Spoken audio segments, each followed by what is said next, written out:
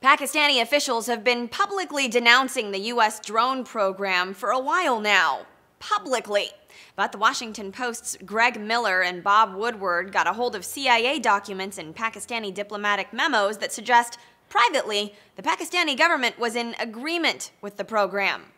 According to the Pakistani government's own figures, some 700 innocent civilians were killed in CIA-led drone strikes in Pakistan in 2009.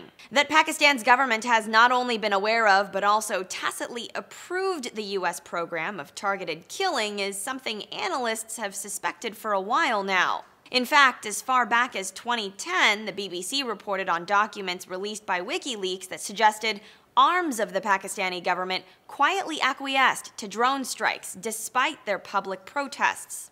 But fast forward to today, and contrast the Washington Post's reporting of an explicit secret agreement and evidence of a direct role in picking the targets of the strikes to public comments like this from Pakistani government officials.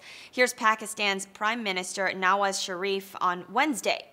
I also brought up the issue of drones in our meeting, emphasizing the need for an end to such strikes. According to the Post's reporting, CIA documents detailing strikes included maps and before and after aerial pictures of targeted compounds, and the report suggests those documents were prepared specifically for presentation to the Pakistani government.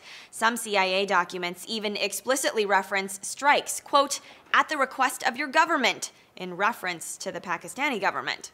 Still, all that doesn't necessarily mean friction between the two governments over the program wasn't at least at times genuine, and the U.S. drone program remains controversial in many other corners, including Amnesty International, which earlier this week suggested some strikes could constitute war crimes. For Newsy, I'm Christina Hartman.